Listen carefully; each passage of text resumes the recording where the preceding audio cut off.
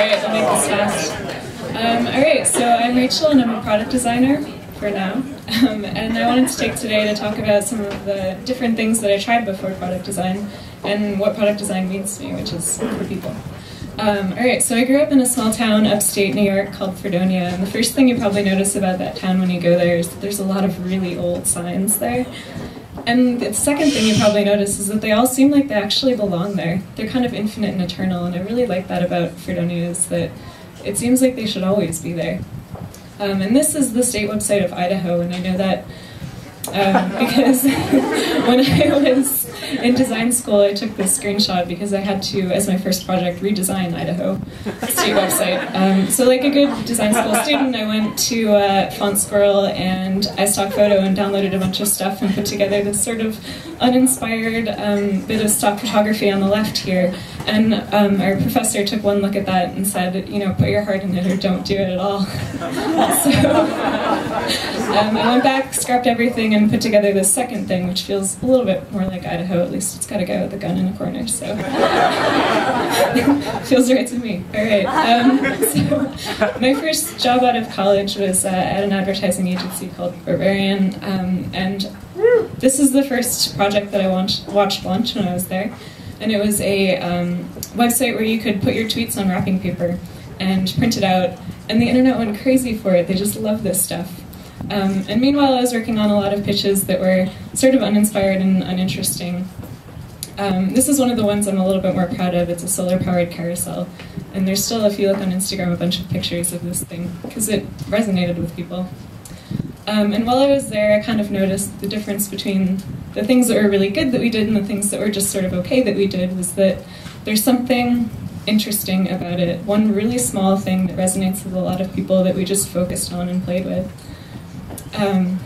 And the less interesting things that we did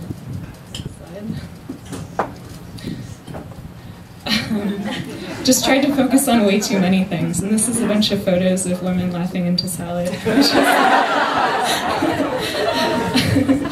Sort of like a classic example of people not really understanding what they're trying to do with a project, and saying, you know, let's make something for mothers between 25 and 45. All right. So I left advertising and started working at this app called Time Hop, which essentially tells you the things that you did on this day in history or posted on social media. And when I was there, we sort of had this feeling that sharing wasn't really good enough. A lot of people said Time Hop was kind of solitary and boring, so we were like, all right, let's make a sharing feature. And our process for making that sharing feature was basically we'd design it, we'd user test it, not public test it, we'd design it again, make it better, refine it, develop it, fix bugs, 6 months later submit it to the App Store and have a beer and everything was going to be great. But what we ended up finding was that a bunch of people used this feature and tried it out, and then it sort of declined and our new signups really didn't do anything. And we were like, all right, well that's sort of strange. Let's get some people in here and see if maybe there's like some bug with the iPhone or something that is on old phones that we can't test. So we had people in and we were like, all right, show us sharing. And what they did was take a screenshot and not use our sharing feature at all. And so we thought, well, that's kind of strange. I wonder how many people do that. We put some tracking in and found that people were taking screenshots many, many, many times a minute. In fact, like 4, 5, 6 times more than using our feature. Just like, wow. And I feel like the problem there was that we were actually really out of touch with all the people that opened our app every day. We kind of didn't know much about them, and we actually didn't know they even knew how to screenshot. So a lot of people say fail faster, but I think that probably we just would have failed. If we decided to fail faster, we would have failed 10 times in the time that it took us to launch that feature and not really learned anything, because we still wouldn't be talking to people. So what we did instead was, it's a little hard to see, but we took our Fridays and had people stop by the office. We went to Starbucks and gave them $5 to like demo our app. And we started just taking every Friday to talk to people in real life. And I think that that's really important, and it started helping us to make much better features much faster. So now I work at Etsy.